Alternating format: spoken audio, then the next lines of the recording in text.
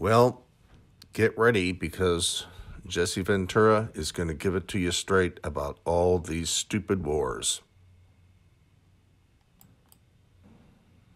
Well, first of all, let's take it into perspective.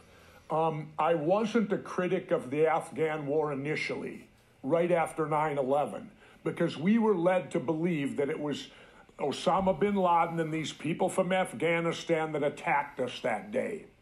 Well, so we went after them. But then a couple of things changed. First of all, look what they told us. They said 19 Islamic radicals armed with box cutters defeated our multi-billion-dollar air defense system, all while conspiring with a bearded guy in a cave in Afghanistan.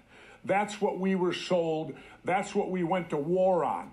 But then when you dig a little deeper, you have to ask the question, why was Russia in there in the 1980s? I could never figure that out until it became clear. I remember it was about 3 weeks after we went into Afghanistan. There was a small article in the Minneapolis paper that was buried about 4 or 5 pages in. And here's what it said. It said, huge vein of lithium discovered in Afghanistan. Now, what do they want us to believe? We didn't know about this vein of lithium when we went in there? That Afghanistan is hugely mineral rich and that lithium is used for every computer and cell phone soon to be in the world. Now, they want me to believe some Marine was on recon or patrolling and tripped over this vein of lithium and we had no idea it was there.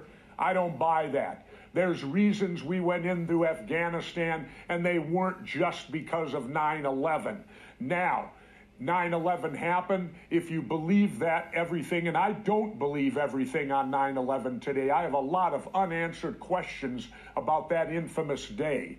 But looking back on the Afghan war now, and you look at how much money we've spent, how many people have been killed, how can we possibly say it's successful? And then you look at what followed, the invasion of Iraq, based on lies, upsetting the whole balance in the Middle East. And now we got Syria, we got troops in there, we're shooting rockets in there. Nobody's declared war on Syria. They're a sovereign nation. Aren't we required to declare war on a country if we put military into that country and they're fighting? You're damn right we're supposed to. Everything is out of whack, and it all started with Afghanistan, which is still going on 18 years later for us, the Dems and the Repubs, to fulfill the needs of the military-industrial complex.